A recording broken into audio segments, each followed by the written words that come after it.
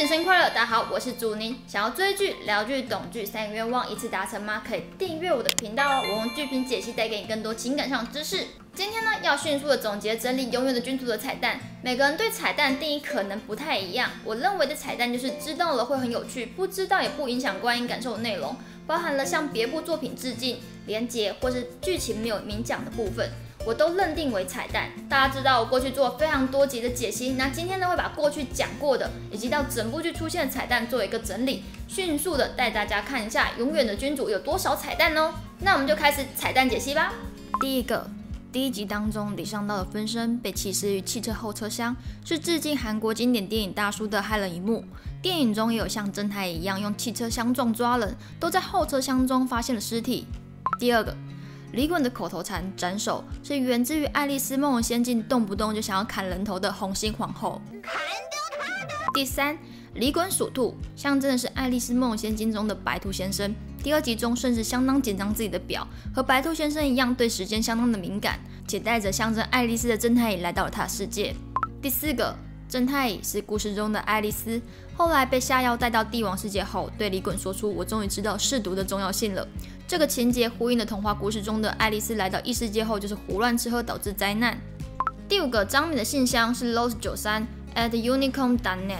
永远的君主的其中一位导演就是郑智贤，过去他曾经执导 www 请书检索词，故事是围绕在两大入口网站，其中一个就是 Unicorn， 可以说是民国世界和塔美是同个时空呢。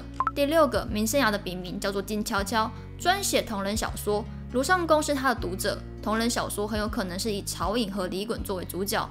卢尚宫录取他，并且叮嘱他请一如往常写出动人的文字。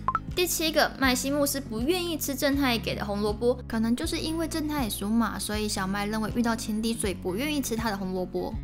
第八个，第三集中正太乙用经典穿越剧信号说服了江薪栽一起继续查案，因为信号呢就是一部处理常年未解案件的罪案剧哦，反映了当时的案情并不明朗，内有冤情的状况。第九个，卢尚宫带到帝王世界的诗集，作者金素月和卢尚宫一样是出生在目前北韩的领地，在求学期间间接接触到韩国丧失主权的历史，因此他的诗呢反映了诸多当时的环境，诗里也抒发了许多失去心上人的悲伤以及离别。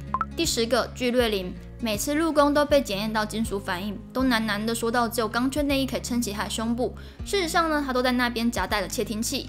第11个，李袞从射击店射来的娃娃 Minomi，其实呢是出现自李敏镐在2010年与孙艺珍搭档拍摄的个人取向，在这之后呢也成为了李敏镐的周边商品哦。第12个，李袞去射击游戏电子带回了2个钥匙圈吊饰，正太乙则是戴着墨镜射到了大米 Nomi。这个桥段呢是在致敬《太阳的后裔》。在《太阳的后裔》当中的第1集，身为军人的刘时珍和徐大英也在射击店游玩，但几乎都射不到，他们还说枪杆板不正，焦距也不对。《太阳的后裔》也是永远的君主的编剧的作品，金编其实在暗指称这是黑点，所以呢也没有李袞枪法不准的问题。真的就如李袞所说的，大韩民国的人都是骗子，老板真的骗了他啊。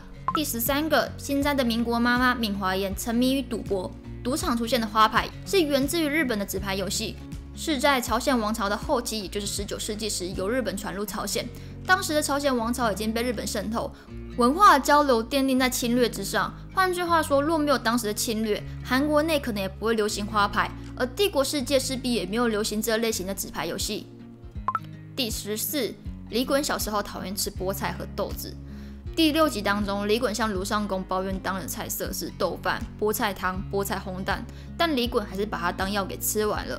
李袞克服了挑食，所以卢尚宫呢才会说，这样看你明明还是个孩子，真不知道是怎么上战场的。第15个，毛秘书曾经怀疑皇帝和曹禺真的有什么，毛秘书坦诚具总理很漂亮，有点担心皇帝会爱上她，但李袞却说不用担心，我认识更漂亮的人。而这个时候，毛秘书却转头看向了曹禺。第16，李袞向正太乙开玩笑是监视器的话，是多索多西所绘的圣约翰和巴多罗买与捐助者。多索多西绘画了许多神话故事，其中也包含了预言。关于这幅画的资料并不是很多，连正式的中译我也没有找到。但约翰和巴多罗买都是耶稣12门徒，在永远的君主当中，都与西方神话以及教堂形塑李袞的角色。皇宫呢，也以韩式传统摆设混搭西式中古宫廷风。第17、第5集当中，李袞对正太乙说，每周5都和总理见面。正太则是回说，他是IU吗？因为 IU 有一首歌叫做《星期五见面》，歌曲描述了情侣热恋时期的心情，更显现出了正太乙的处境。18. 正太乙的手机壳是 Back to the Future， 是1985年上映的美国喜剧电影，是一个相当具有代表性的穿越题材电影系列，简单粗暴的使用时光机穿越时间，在后期的穿越题材当中可以常常看到致敬哦。第19个，薪栽喜欢艾草。韩国的熊女传说中，熊就是吃了艾草和蒜才成为人类。详细的熊女传说可以点右上角资讯卡去看。艾草的植物名就是 Artemisia， 也就是希腊神话中的月亮女神阿提米斯。这样，永远的君主当中就出现了3位月亮女神，金高银饰演的 Luna， 正太乙自称的戴安娜，也都是西方神话中的月亮女神。第20个，曹袞戏称李袞是亚瑟王，迪林小男孩也是在看亚瑟王。亚瑟王的故事当中，亚瑟的政权最后是被他的私生子莫德雷德颠覆，始中剑呢只有王可以拔出，是王的象征，却在亚瑟违反了骑士精神后断裂。永远的君主中断裂的是万波息笛，在后期的亚瑟王故事当中，始中剑也带有永葆青春的能力，而李袞呢也是透过时空裂痕延缓老化。第21个。第8集当中，李袞想要带曹袞去吃部队锅。部队锅起源自1950年代的韩战之后，历经战火的韩国将美元物资混煮成大杂烩，就形成了大家现在看到的部队锅。没有战争就没有部队锅哦。第22个，曹袞逼迫曹袞谢剃发这段是在致敬韩国的经典电影大叔曹袞谢所说的"为明日而活的家伙会死在为今日而活的人手里"，也就是电影中的台词。只是人家援兵拿的是很帅气的枪，曹袞谢则是拿着剃发器卡斗卡斗。第23个，第9集当中，曹袞谢见到了时副队长时，发现对方是北韩口音，说了一句 "Winter is coming"， 凛冬将至。有趣的说，这时队长可能有在看美剧，那句台词呢是知名美剧《权力游戏：冰与火之歌》的台词，更是主角群史塔克家族的族语，象征着危险即将来临，是一种对大自然的敬畏。权力游戏的故事呢，围绕在贵族之间的权力斗争，与李袞、李袞的血脉之争有点相似。主角之一的龙后更是认为自己是天选之人，男主角 Jon Snow 则是以私生子的身份活了大半辈子，和亚瑟王一样，都是被众人认定的私生子。第24个。李袞呢，在自己的时空裂痕中放置了许多红气球，不会泄气，也不会消失。有部短片为法国奇幻喜剧叫《红气球》，这部电影呢是在法国2战之后拍摄，于1956年发表。色调灰暗而鲜艳的气球成为了电影中希望和光明的象征。故事中的小男孩捡到了一颗有灵性的红气球。短片的结尾，即便红气球被打破了，希望暂时熄灭，但希望并不会消失。短片的最后，小男孩拉着成群的气球飞向天空，更让人拥有希望之感。第25个，第10集当中，李袞透过搜寻字留下了讯息给正太乙，正太乙在看完之后就把讯息给消除了。曹袞说："我以为你会保留。"正太乙则是说："因为不能留下太多证据。"这段用搜寻字传讯，应该也是致敬于请输入检索词。前面呢，我们提过，请输入检索词和永远的君主是同为导演。在检索词当中，有位主角曾经说过："你也许能够删除你的人生，但在网络上没有被遗忘的权利。有些东西一旦留下痕迹，尤其是上了网络之后，就不再有被遗忘的权利。"所以正太删除是一个很正确的决定。第26个，9元隧道在玉水书店被扫荡之后，成为李袞和手下交换资讯的场所。金边似乎试图想要用隧道营造李袞穿越的门在隧道之中。直到第15集才正式揭开，李袞的穿越场所仍然在竹林之中。在前面的营造当中，把隧道和穿越连接上，仿佛是在致敬另一部经典穿越剧《隧道》。故事的男主角因为走入了隧道，穿越到未来的30年，并且在故事最后从隧道穿越回去。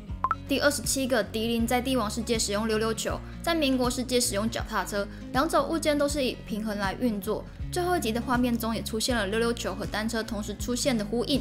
迪林的成人形态大概是大家看到结局的时候最惊讶的部分，姑且让我称它为最帅的彩蛋吧。第28个，第16集中，正太的分身正太罗喝醉般的说着自己得到了大赏，衣服和金高银在53届的艺术大赏出席的穿着相当的相似。那届中，金高银以鬼怪入围了 TV 部门的女子最优秀演技赏以及人气赏，但很可惜都没有得奖。金边便在永远的君主当中自己颁给金高银，相当的有趣。第29，李袞送给正太的花是小飞燕草，又称为千鸟草，花语是温柔。